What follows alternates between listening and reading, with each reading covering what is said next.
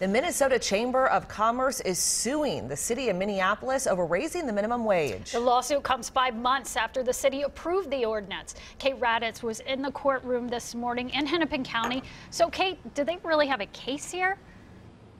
Well, we will see. The Chamber of Commerce is saying that this new ordinance, the minimum wage ordinance, would essentially conflict with state laws. Now, whether or not that's the case will be up for a judge to decide. The city of Minneapolis voted in June to increase its minimum wage to $15 an hour.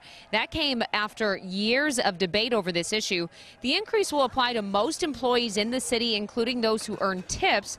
Companies have been given 5 to 7 years to phase in that wage increase. Today in court, the Minnesota Chamber of Commerce said it wanted to put a stop to Minneapolis enforcing this ordinance on grounds it would create a patchwork of local laws that would be a burden on employers.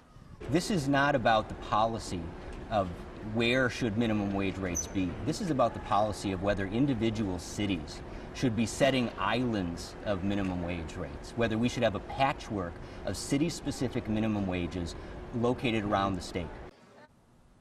Now, this is not the first time that the city has been sued, actually, by the Chamber of Commerce. They were also challenged on their sick leave ordinance. In that case, the court sided with the city, but the chamber is now appealing on that case.